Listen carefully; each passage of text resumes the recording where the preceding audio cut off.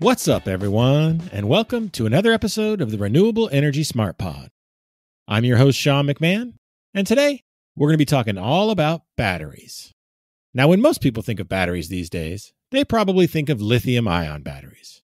But lots of questions are starting to be asked about lithium-ion batteries.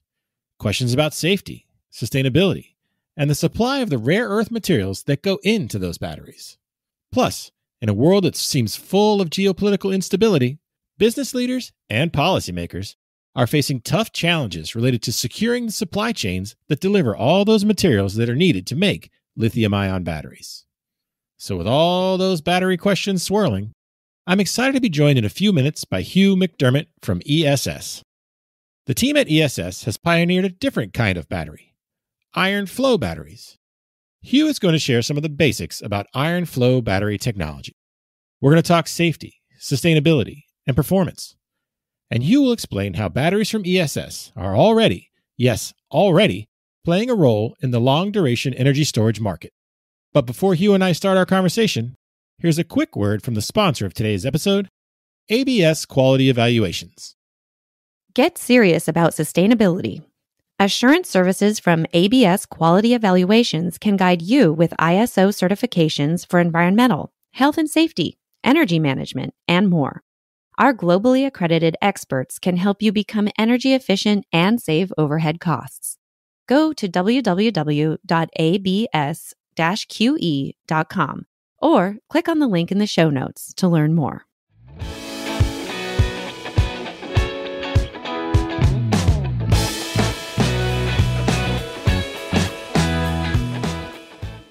Hello, everyone, and thank you for joining me for today's show. I'm pleased to be joined by Hugh McDermott. Hugh is the Senior Vice President of Business Development and Sales at ESS. Hugh, how are you doing today? Awesome. Great to be here. Thanks for having me, Sean. Yeah, I'm excited to talk to you. I want to hear about some of the latest in battery storage technology. And ESS, you guys are all about iron flow. So why don't you give our listeners, some of them know a lot about the battery space, some of them might not. So what are the basics of iron flow batteries? Sure. So for your listeners, a flow battery is a different kind of battery where the electrolyte that's commonly part of an electrochemical battery is kind of like the circulatory system of a body.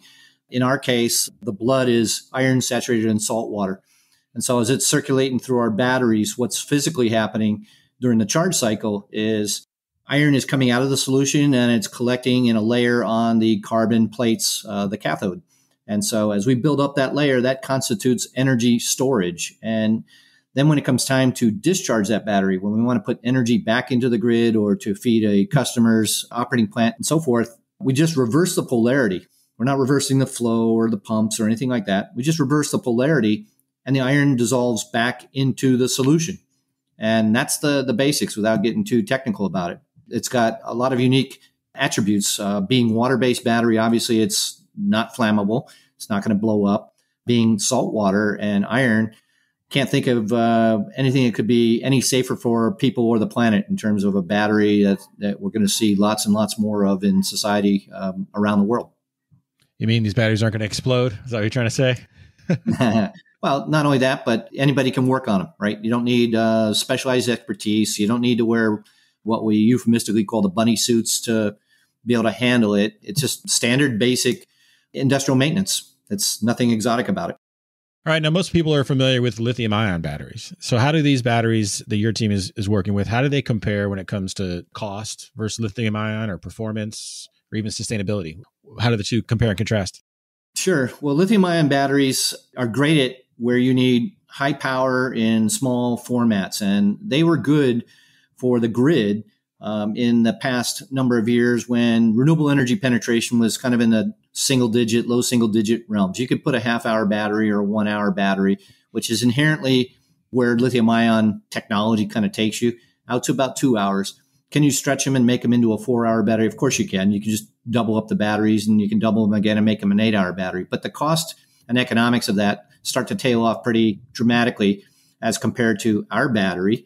Ours is a long duration battery, and we define long duration as being more than 4 hours and less than 24 hours. Of course, there's even longer duration batteries, which could go out for even days. But we play in that daily cycling space, if you will, in the battery spectrum. In that 8 to sort of 12-hour sweet spot, which is where the industry has shifted in the last 2 years and where it's concentrated now in terms of long duration storage, we feel we have a compelling economic advantage over lithium-ion in two regards. One, we're at or below the capital cost of those lithium-ion batteries in that range today. We also have the advantage of our batteries are designed to last for decades. The design life on our products that we're shipping today is 25 years. A typical lithium-ion battery has a 3 to 7 year life, and it gets replaced. And so when you see these projects that people announce coming out for 10, 15, 20-year lithium-ion batteries, of course they're making them last that long, but they're in the yard every month to replace the batteries and the modules that are worn out and fatigued and so forth.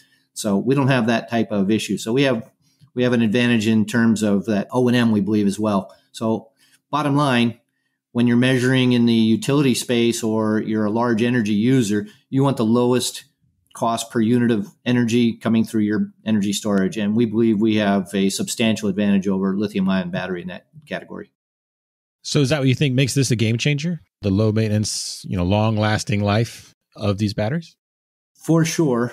Game changer, not only in terms of lower cost, but if you think about sustainability, you think about supply chain risk, the geopolitical risk around rare earth minerals, those aspects, we have a great story to tell because we have more than 90% of our vendors that supply our products are U.S. based. And when we look at sort of secondary sourcing, we're well above, we're probably the most domestic sourced battery manufacturer available in the U.S. today. So you don't have any of those risks as well.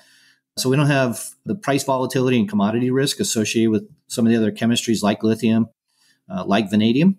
So we can give customers more certainty around what the price is going to look like in the future, and they can make their decisions in a higher confidence approach.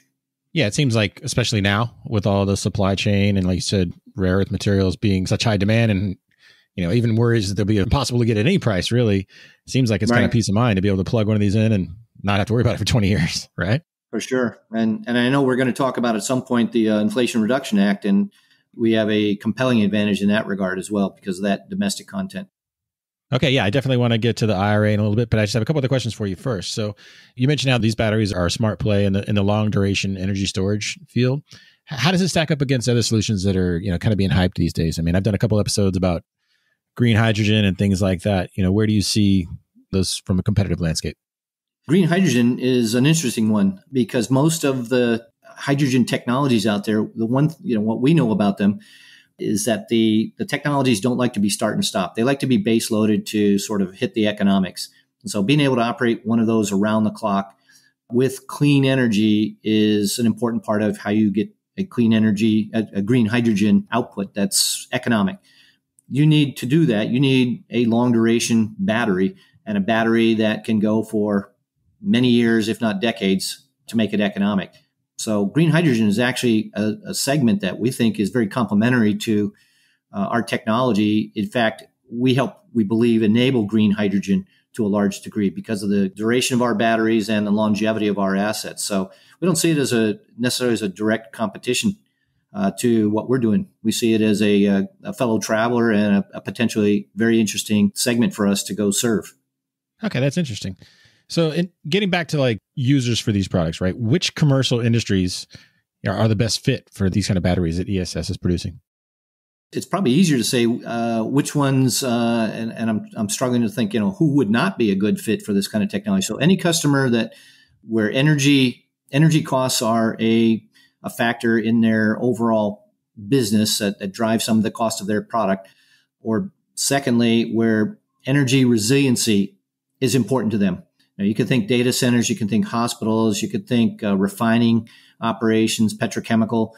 Energy resiliency is everything to those types of customers. You could extend that into the utility world very readily, where keeping the lights on, keeping the grid energized, resiliency. We saw like Texas freeze 2 years ago. We see wildfires and once in a century events seemingly happening every other week in the news.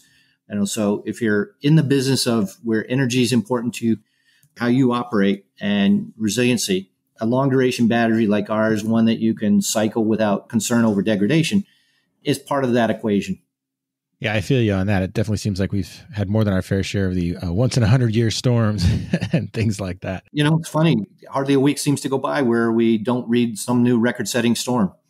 Yesterday I was reading about 2 hurricanes in the Atlantic this late in the season, and it's been, I don't know that it was record-setting, but it was definitely abnormal. And this morning's climate news are talking about Arctic wildfires becoming a thing that could upend the decarbonization efforts with climate change. So all of these are putting, climate change, these weather events, they put huge stress on the grid, on an already aging grid. So it really puts a premium on resiliency for energy supply and the society that we live in today.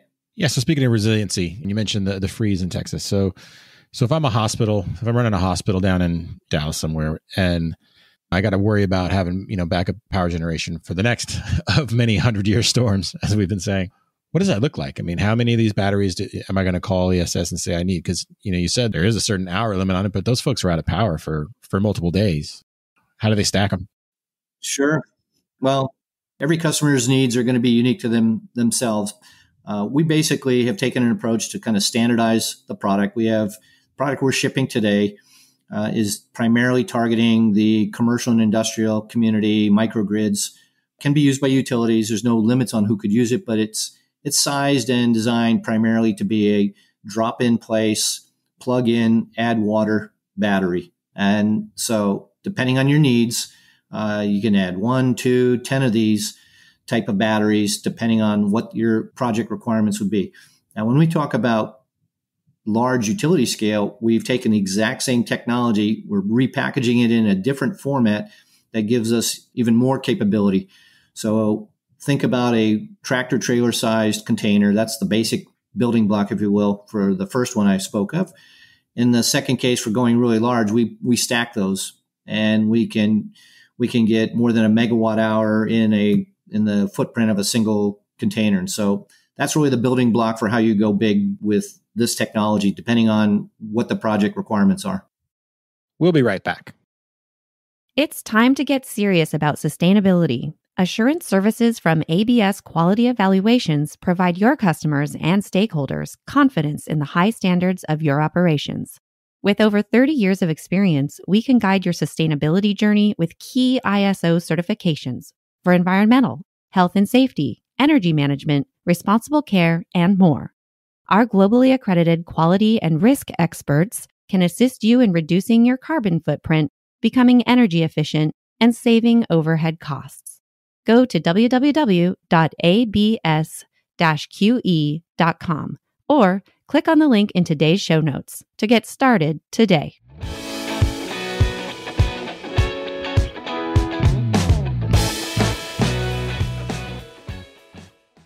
And now back to our conversation. And so you mentioned earlier, I want to talk about the Inflation Reduction Act. So what kind of impact do you think the IRA will have on the wider battery market? I mean, we're hearing a lot about tax incentives and things like that. Yeah, no, it's the single most defining event of this century, perhaps, for the U.S. energy sector, to not understate it. The provisions in that act start with, in terms of where we fit in the energy spectrum, there's a domestic content. So one of the intents of the act was to try to drive domestic investment in energy technologies, particularly around batteries for EVs and batteries for the grid. And so batteries that meet the domestic content, which is the 40% domestic content threshold, can qualify for a 40% investment tax credit. And so almost right out of the box, the cost of our technology, for example, because we meet that domestic content threshold, is almost half off straight away. So anyone who was looking at long duration storage, considering our technology and had maybe a marginal business case prior to the IRA, is now suddenly knocking on our door. It gets even better depending on the site and the type of customer. That ITC, if you were a nonprofit, such as a municipal utility or a co-op utility, SMUD, the partner that we just announced a partnership with Sacramento Municipal Utility District a few weeks back, is one of those types of players. That ITC gets to be converted as a cash check back to SMUD when they put that unit into service. So if you had a $100 million project and you had a 40% ITC, The day after it went into service, you submit and you get a $40 million check back from Uncle Sam under the IRA. Profoundly changes the game for that category of customers. And that ITC is also available to private sector companies, just has a different way of being monetized. But then if you have projects that are cited, for example, in where power plants were closed down, coal-fired in particular, since 2009, and more recently coal mines that may have been closed down as we shift away from coal-fired generation, locating those as part of an economic development driver can boost those ITC incentives to above 50, all the way as much as 70%, depending on the circumstances. So you can imagine, the massive amount of investment that is required, and now you're looking at a 40 to 70% discount on that. So it's a complete game changer for this industry, and the smarter folks are already lining up. It's starting to have the look and feel of a gold rush kind of landscape out there in the energy storage realm. Yeah, and I know ESS is one of the few players that's actually up and running in mass production and things like that. I guess I'll ask you a tongue-in-cheek question. Is the IRA like a problem? You're going to have too much business and too much of a good thing, if you will? It's not a problem in that sense. It's our number one challenge, and it was our challenge before the IRA came along, was scale. The demand was always there. This just sort of turbocharged that demand.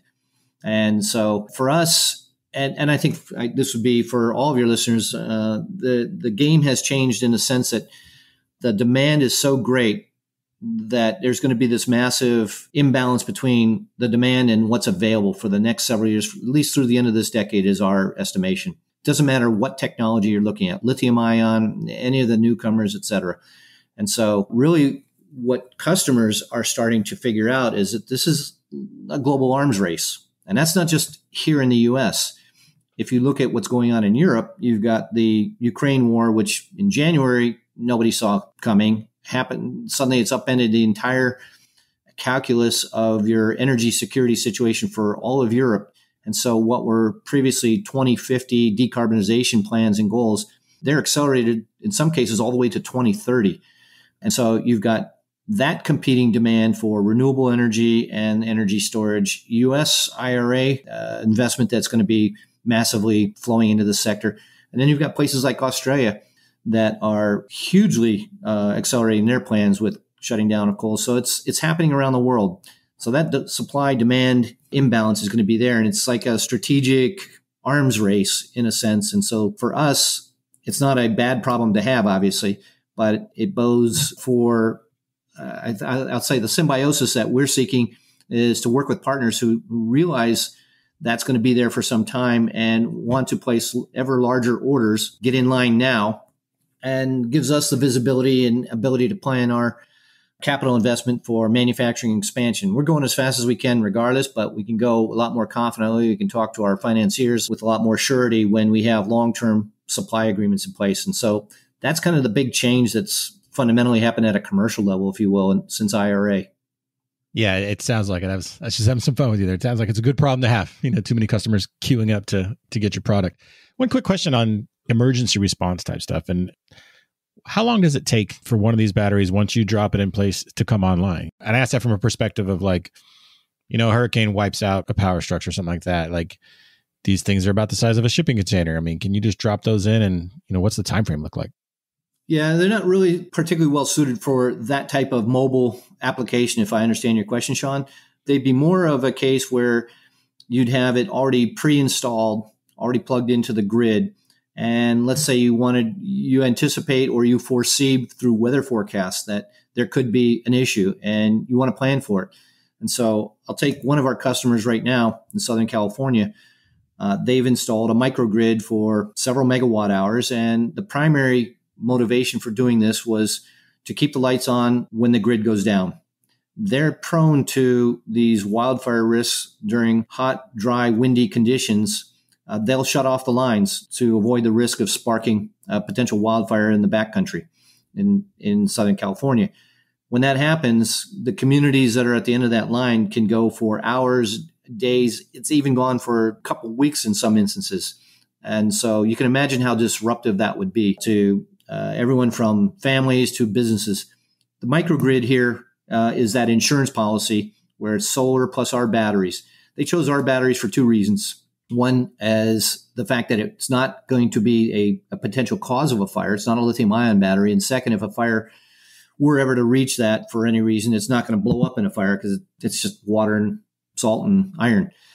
So that was kind of a fundamental attribute. But the fact that the battery can cycle without degradation for years and years means that the whole rest of the year, they can be providing sales of energy into the grid, earning some revenue on that. They can be providing services to give better quality power to the end of the line out there, if you will, providing frequency response and voltage support and so forth. All knowing that I'm not compromising my primary reason why I'm here in the first place, which is to be there when the grid goes down.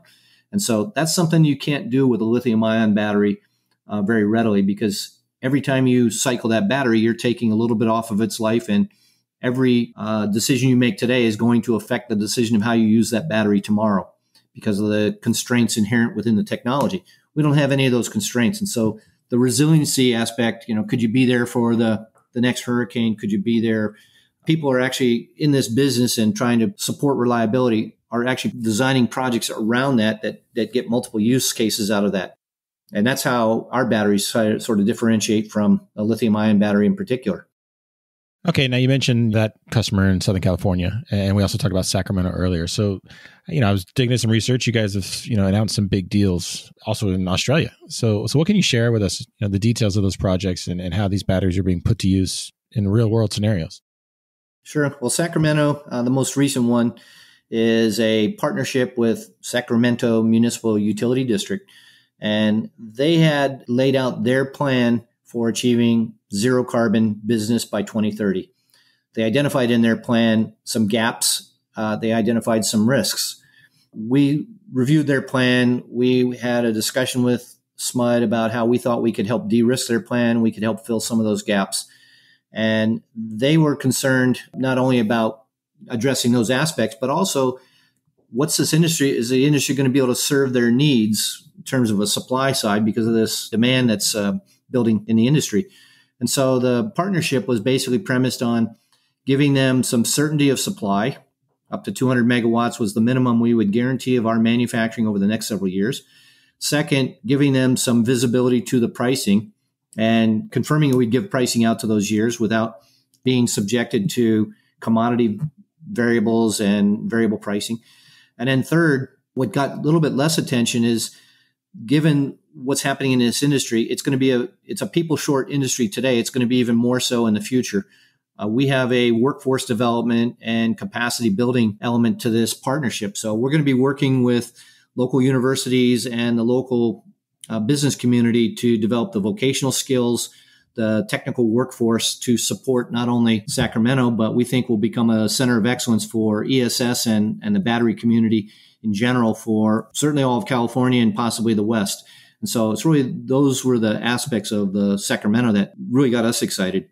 In Queensland, it's a little bit different. The market there in Australia, it's a long ways away from here. Economics suggest, why would we ship steel to our plant to assemble it and then ship steel all the way to Queensland? Maybe that's not the right way to go. So the partnership there is with a local entity that's going to be setting up assembly of our products in Queensland. And so we will be building the battery modules in our Wilsonville facility in Oregon.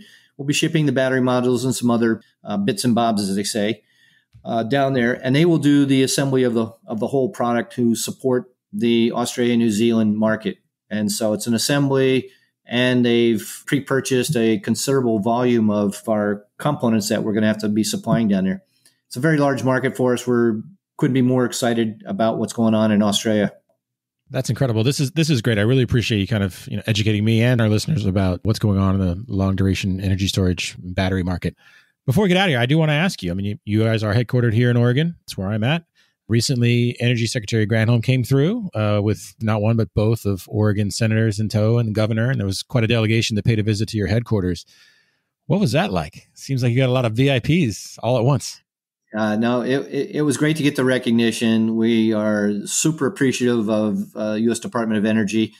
It gets kind of lost in the annals of our storytelling, but DOE rightfully could be considered a co-developer of our technology. Very early on, they helped sponsor a lot of our initial research and R&D. They helped sponsor some of the prototype development. They helped sponsor some of our early pilots. So I like to give a shout out to DOE whenever I have the opportunity to. And of course, Senator Wyden, I think we sort of represent a lot of what he's worked for more than a decade as a thought leader in energy policy. So for us, it was super exciting. They got a tour through the plant. The whole plant was excited. We're still a little bit on a high after that. That's great. It's great to hear yet another good story coming out of some of the energy department's, support. So, well, hey, Hugh, thank you very much again. I appreciate your time. This has been wonderful. Hope you have a great day. Yeah, thank you, Sean. And thank you for your listeners. That's our show for today. But before we get out of here, I want to say one final thank you to our sponsor, ABS Quality Evaluations. If you like this podcast, please share it with your friends and colleagues. And be sure to follow us on Apple, Google, Spotify, or wherever you get your podcasts. You can also follow us on Twitter, where our handle is @RenewablesPod. And if you'd like a daily dose of renewable news delivered to your inbox, head to smartbrief.com and sign up for the Renewable Energy Smart Brief. The Renewable Energy Smart Pod is a production of Smart Brief, a future company.